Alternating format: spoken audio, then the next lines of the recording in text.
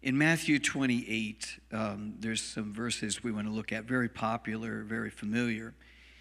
But I'm going to start this message off today, and we'll call this one last command. If Adam's, this is what I've been thinking through the resurrection season as we were going through it. This is what was going through my mind when I was not able to share these thoughts with you. But the thought that just kept reoccurring to me is that if one command in the Garden of Eden being disobeyed by Adam and his bride Eve, if one disobedience to one command brought so much heartache and hurt into this world, how much did one act of obedience of Jesus Christ going to the cross bring blessing to this world, right? I mean, literally, obedience to one command, which was to go to the cross, changed our world.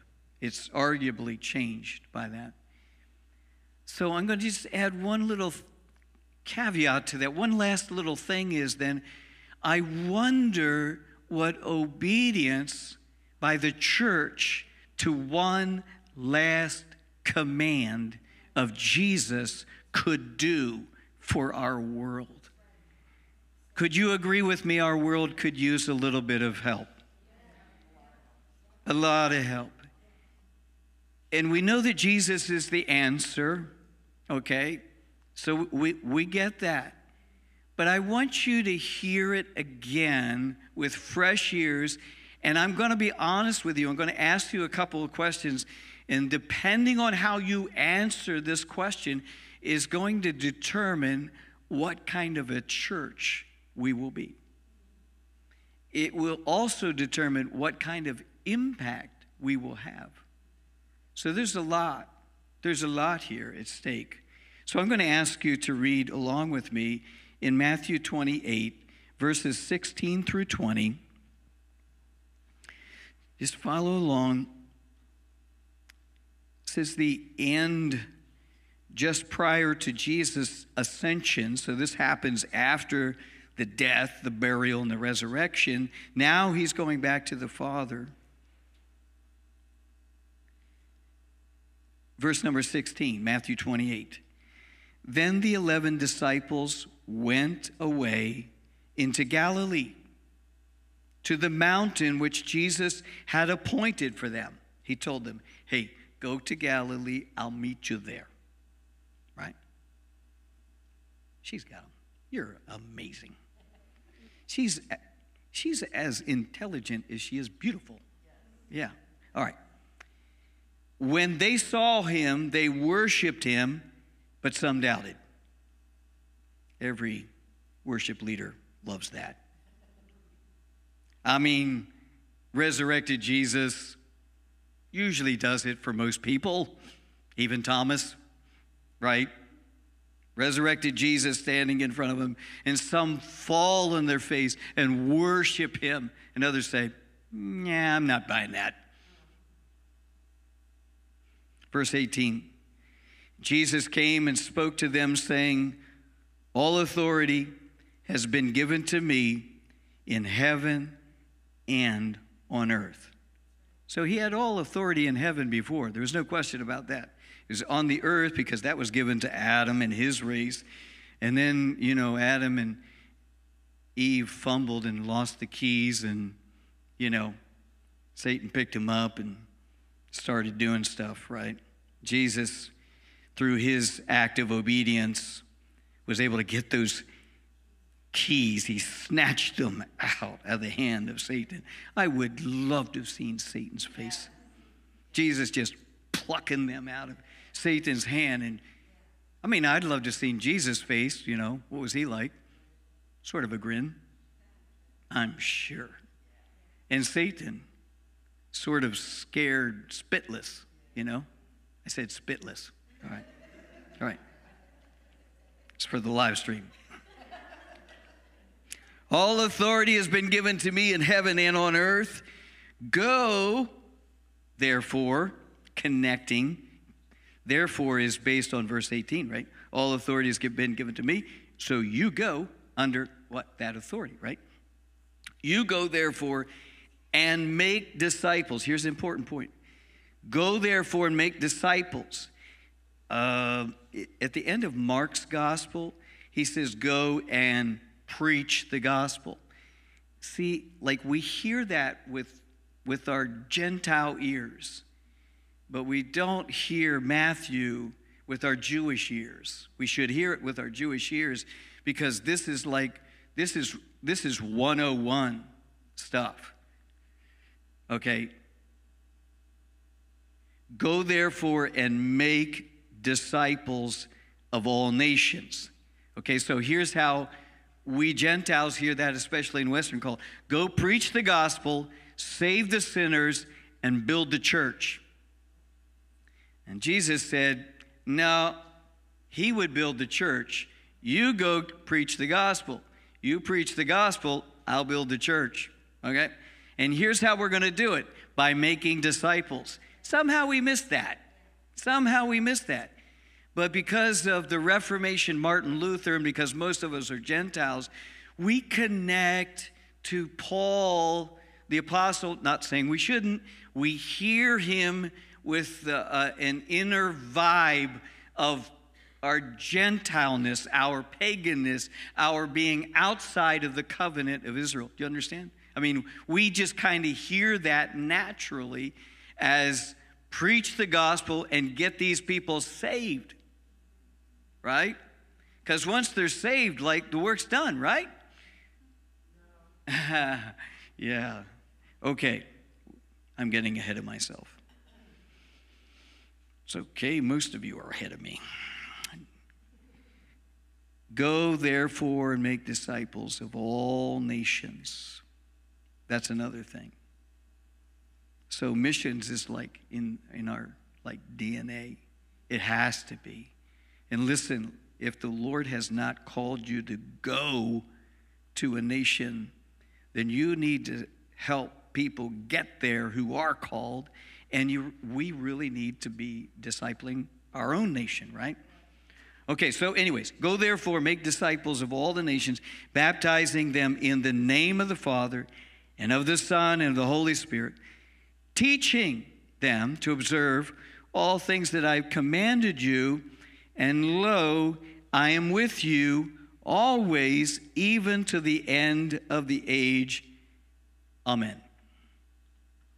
Question is, are you a disciple? Second question is, are you helping to make disciples? Or are you in the process? Are you helping? Are you planting the seeds? Or are you helping in some manner or form to make disciples? Making disciples is a big deal. I'll tell you why in just a moment. So after Jesus' resurrection, the Father gave him all authority in heaven and on earth. He then turns to his disciples, these ones that were left. I mean, it was the 11. Judas, of course, wasn't there. And then, whoever else. But there were disciples who were standing there. And Jesus looks at them and he says, go and make disciples. This is the last command. Go make disciples of the nations, of the world. Okay, so a real honest question that came to me this resurrection season, maybe partially because I was feeling sorry for myself because I wasn't going to be able to speak and things like that. Actually, now I'm glad that I wasn't able to speak because I was so blessed by everybody who did. And I know you were too. And you should. And by the way, all those messages, Jim's got them up there on YouTube now, and they'll soon be on our website.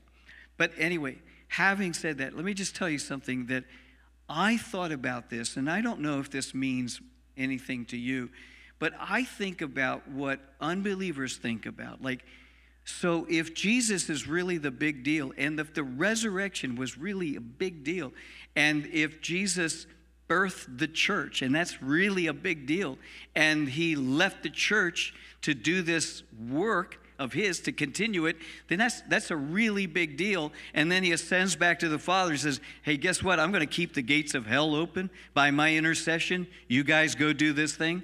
And if all of that is a really big deal, and it is, then why isn't the world better than it is?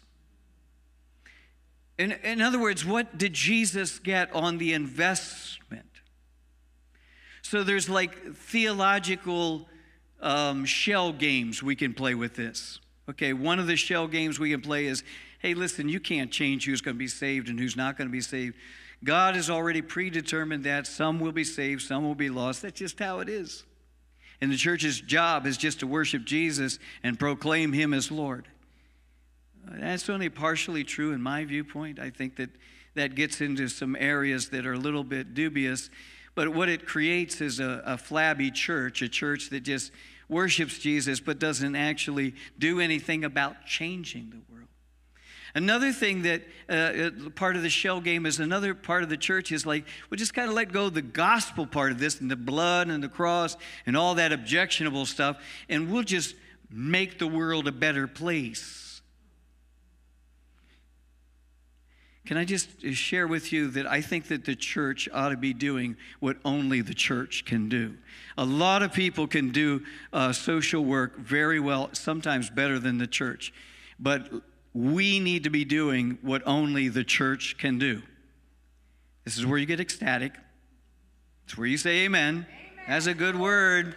Like, the church really needs to stay focused on the things that only we can do. Now, you know, we can worship the Lord, and really only believers are going to be able to do that. And we can teach about Jesus, and only believers can really do that. Although our country's found a way to sort of do it, you know. Like, you don't actually have to love Jesus to kind of talk about him. And especially if you think that Jesus was just a nice guy. He was really kind of like Mr. Rogers, you know. Just a really nice guy. And who in the world would ever think of killing him? Well, certainly not me. You know, we just get away from the whole separation from God and sin issue, and, you know, God having a purpose and a will and a plan and morality for people, which, by the way, is better for us. Hello? All right? So we can sort of play this shell game and just kind of say, we're kind of getting the job done.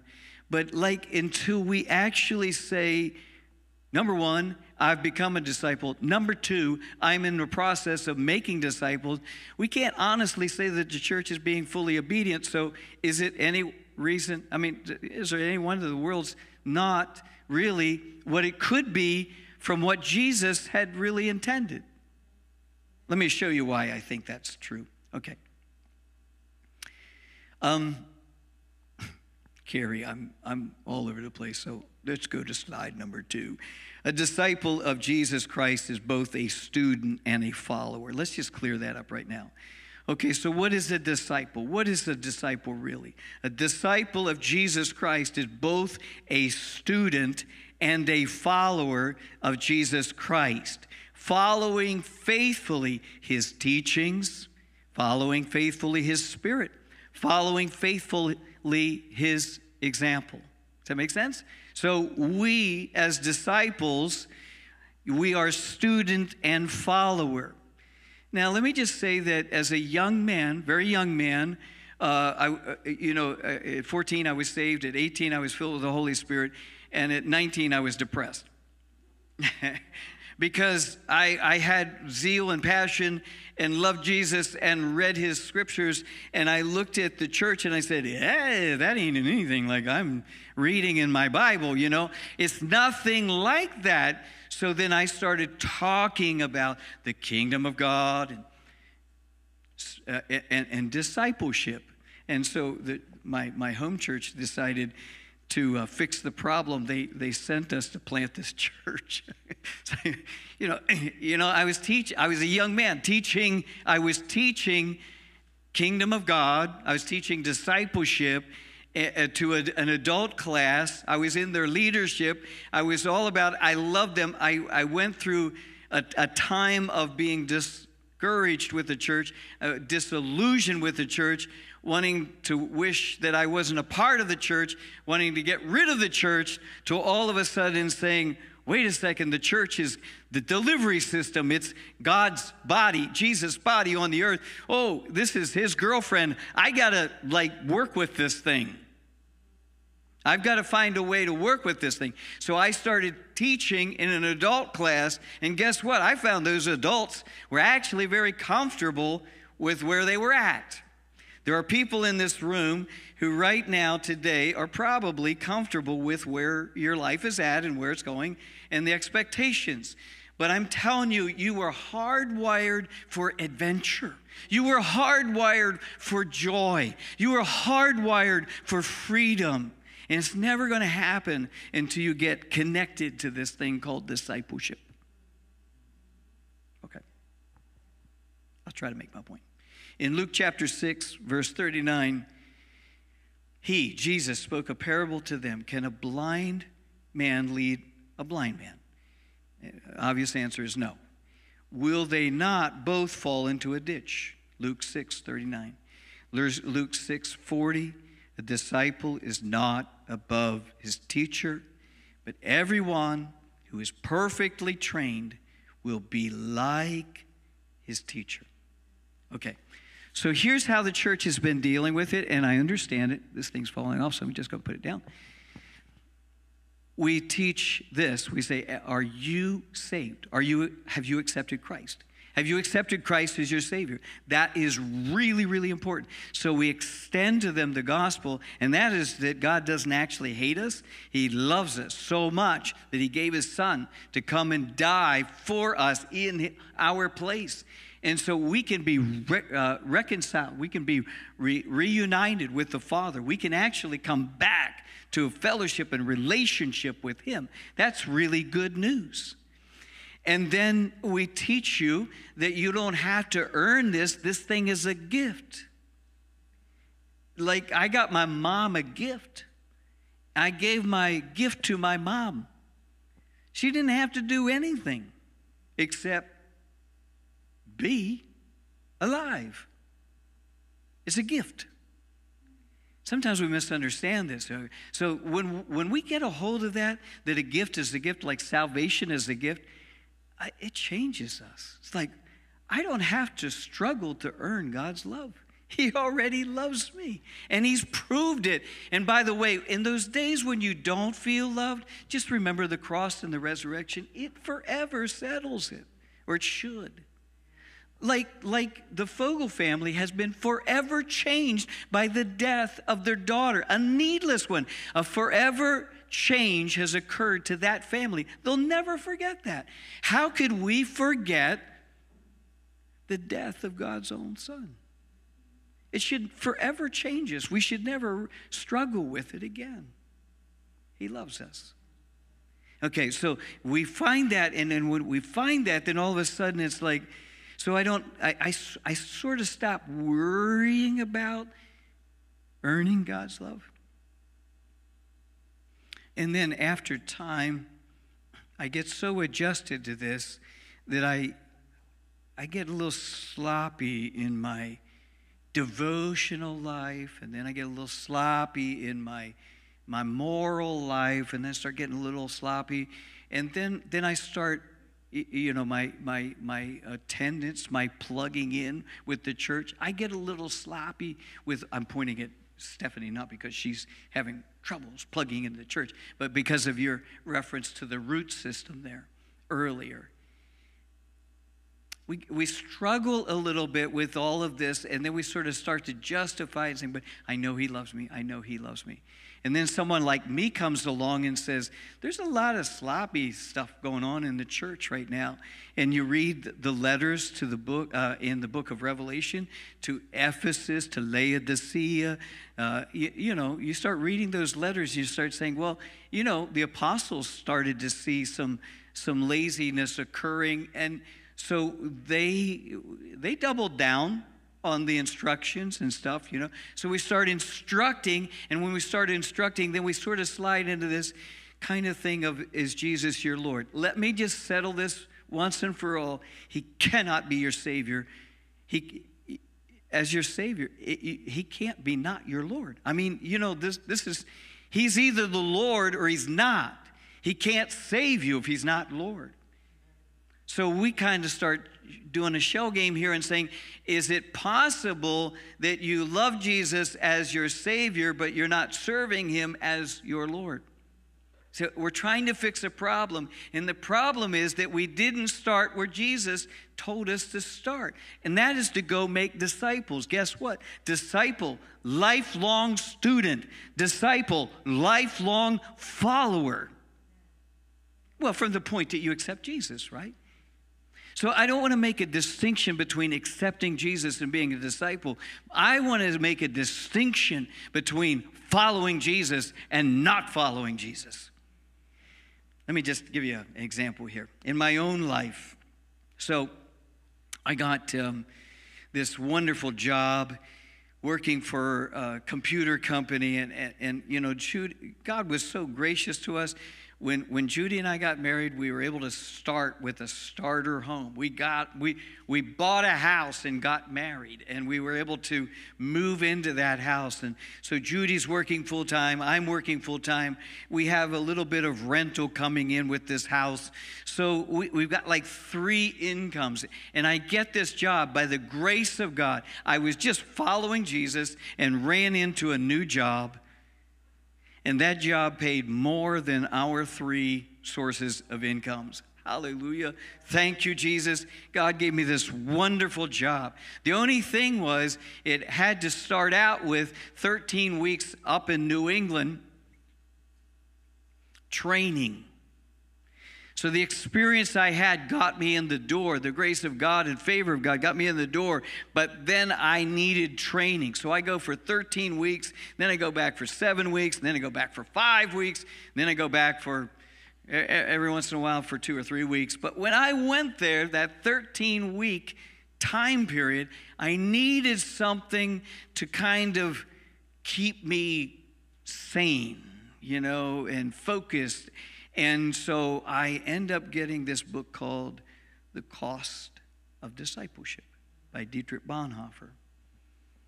And so in my 13 weeks there, I am studying all this computer stuff by day and by night. I'm doing this book. I'm reading this amazing book by Dietrich Bonhoeffer, which, by the way, since then I've gone back and reread it. Didn't move me like it did the first time. But the first time I read it, I just suddenly got this crazy notion that Jesus was calling me to be a disciple. I was already a Christian. I was already a Christian. By the way, in Acts 11:26, Barnabas, when he found Paul, brought him to Antioch. An entire year, Paul and Barnabas meet together at the church, and they taught considerable numbers of people.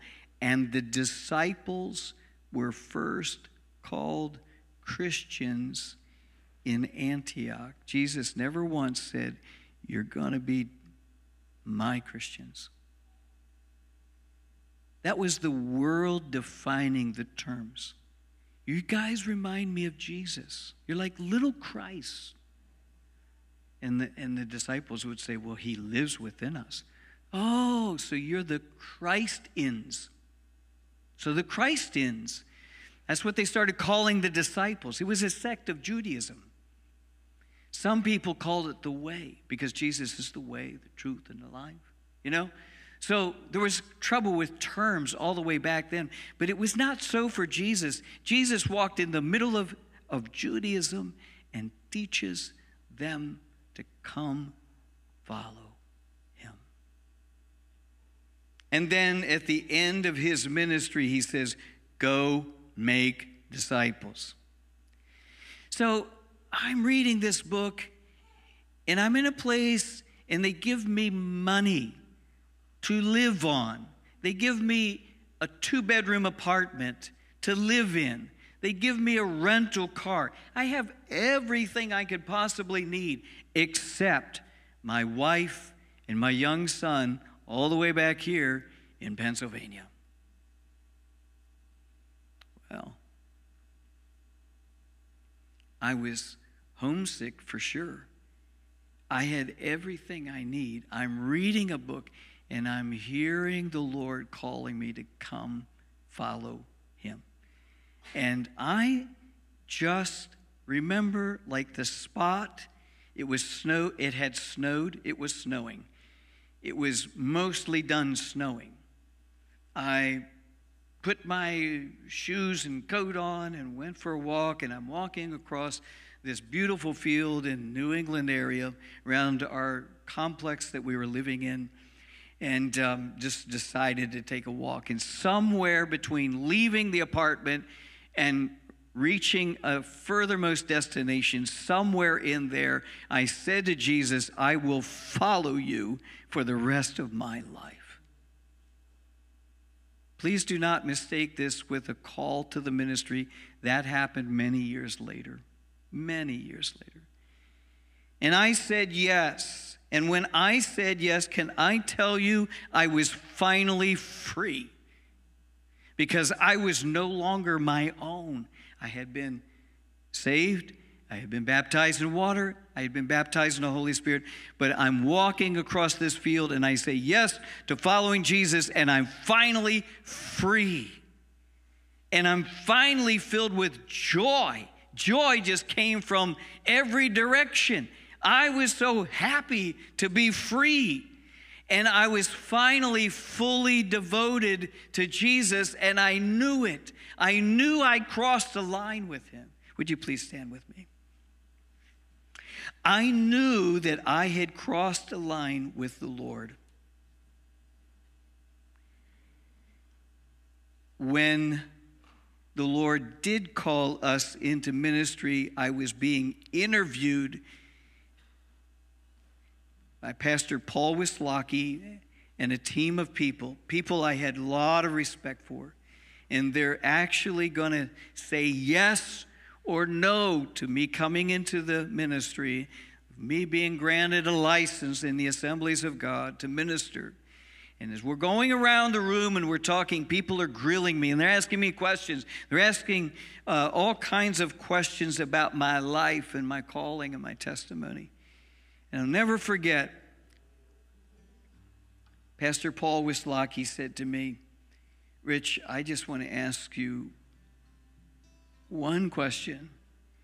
And so all I want to ask is this one question. The question is,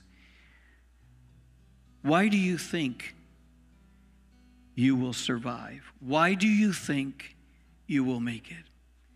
And I looked at him and I said, Pastor Paul, with all due respect, a long time ago, I heard the voice of the Lord calling me to follow him, and I promised to follow him the rest of my life. If you guys grant me a license or not, it makes no difference to me. When I walk out of this room, I will walk out the same way I walked in, as a disciple of the Lord Jesus Christ. I will follow him all the days of my life. I'm a student of Jesus Christ. I'm a lover of Jesus Christ. He is the center point in my life. Nothing else matters. He comes before my family. He comes before my employment. He comes before everything. You can think what you want to think of me, but I'm telling you something. I'll walk out of here with my head held high, knowing this one thing, sir. I am a follower of Jesus Christ. And by the grace of God, I've been faithful to that. By the way, Pastor Paul was thrilled. He just absolutely loved that answer. He loved that answer. I was just being honest. And I'm going to be honest with you. The church in Western culture has forgotten to make disciples. And therefore, we have a lot of people saved, and they're Christians, but we're a mess. And it's not because we need more inner healing. God knows we need that. It's not because we've abandoned the Bible. God knows we need more literacy. It's because we've abandoned following Jesus. So listen, let me just tell you this. if I were to die tonight and never see you again, my life will have been absolutely complete because I heard Jesus call me to come follow him. If you've never heard him calling you to follow him, then I want you to hear him calling you right now. He's using my voice to do it. He's calling you to come follow him. He's calling you. Will you come and follow Jesus? We follow his example. We follow his teachings. I don't know why Christians are struggling with forgiveness issues. You don't have an option. You don't have an option. I don't know why we're struggling with so many issues. You don't have an option when you follow Jesus. Will you follow Jesus? And if the answer is yes, or if you've already said, Pastor, I am a follower of Jesus, then I'm going to ask you this. Will you make disciples? Will you be a part of leading people to follow Jesus? Father, I ask right now, in the sacredness of this moment, that we would hear more than me. That we would hear in this. This is like Jesus is walking right down the road here. And he decided to stop off at 32 South Front Street in Wormleysburg. And he walked in here today. And he would say to us, I thank you for your worship. I thank you for your giving. I thank you for your surrender. But I have a question. Will you follow me, no matter what the cost? Will you follow me? In the Ukraine right now, to follow Jesus has a huge cost. In North Korea, to follow Jesus is a huge cost. In China, to follow Jesus, there's a huge cost. In Afghanistan, in Iraq, in Iran, to follow Jesus, there's a huge cost. See, the cost is the cross. It always is. If you're going to follow Jesus, there'll be a moment when you're going to have to lay your life down and say, I surrender.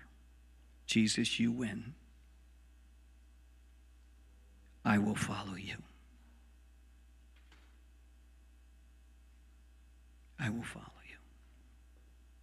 I just want to personally, if you just excuse me, I know we're over time. Sorry. I just need to say something to the Lord. You can hear if you want. You can tune out if you want.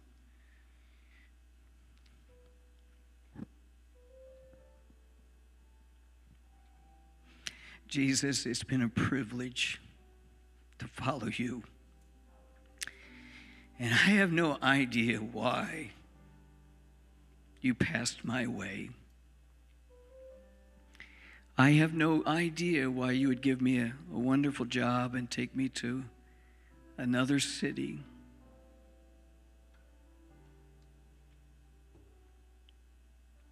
Just to hear you call my name and ask me to follow you. But I am so thankful. I am so very thankful that you called my name. If I had 10,000 lives to live, I would live them all for you, Jesus. I would follow you. In death, in life, in hardship, in good times and bad times, I would follow you with all those lives. But you've given me one life. And with what I have of this life, I pledge you, I will follow you still to the end. To the end. This morning, I just needed to clear my conscience. There's lots of questions, but we're going to take a journey through the book of Mark, and I'm going to show you what it means to follow Jesus. But it would just thrill me if we could just take a minute here at the altar. I'm not asking you to come and sob. I'm not asking you to come and do anything, but to present yourself to the Lord. I'm going to ask you to respond to this question from Jesus. Will you follow him? Will you follow Jesus? And will you make disciples of all men? It's really ethos, all ethnicities, all. Would you follow Jesus? Can we just come and present ourselves to the Lord for just 2 minutes? I know, we got to go. Just 2 minutes. Will you follow Jesus? Are you a disciple? Would you be one? Will you make disciples? Will you be involved in planting seeds? I know we can't make anyone be anything they don't want to, but there's a way to do this. It's called planting seeds. Jesus, I will follow you. Jesus, I will follow you. I will follow you all the days of my life. I will follow you. God, if you give me grace and strength,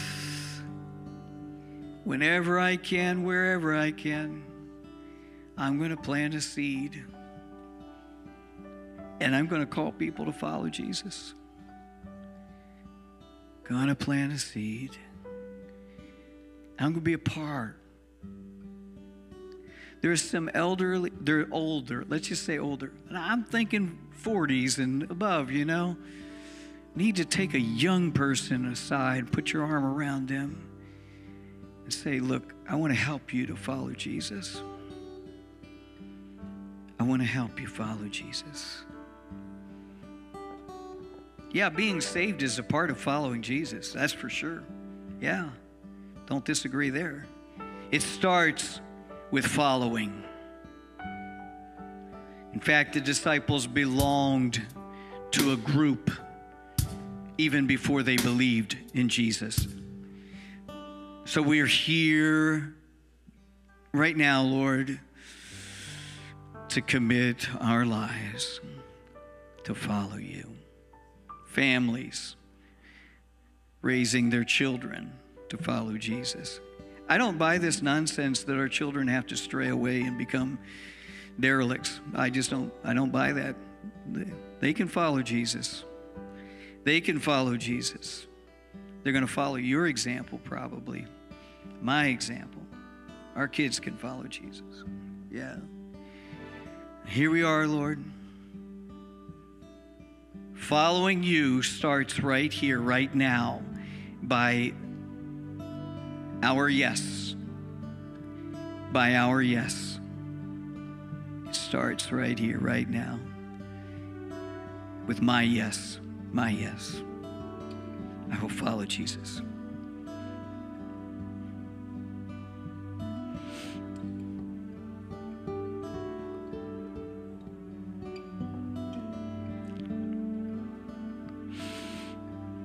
Father.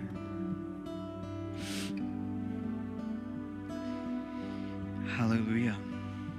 This is why Jesus would pray after the psalmist, Father, into your hands I commit my spirit.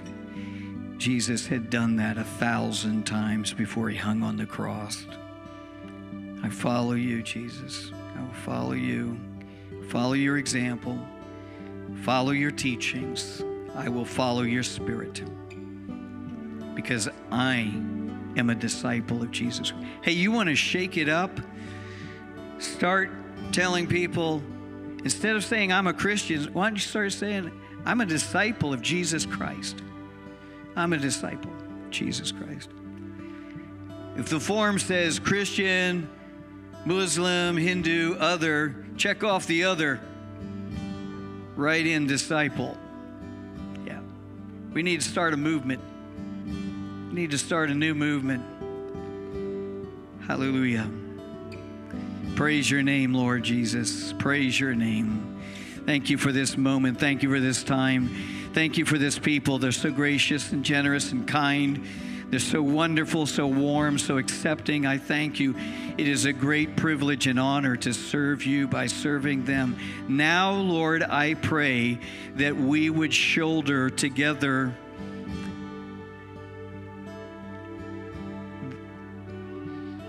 one last command: to make disciples. To make disciples. In fact, that can be a question. Like when you're struggling trying to make a decision, and you can't quite make a decision, say, is this going to make more disciples or not? If it's not, you may want to just put it on hold. Too many people making their own choices, making their own pathway, and they're making a mess of things. Follow Jesus. He'll never lead you astray. Follow Jesus. He will never lead you astray. Follow Jesus. He will never lead you astray. He'll lead you into the will of God. He'll lead you into the purposes of God. Follow Jesus. He'll never lead you astray. Hallelujah. Bless your name, Lord Jesus.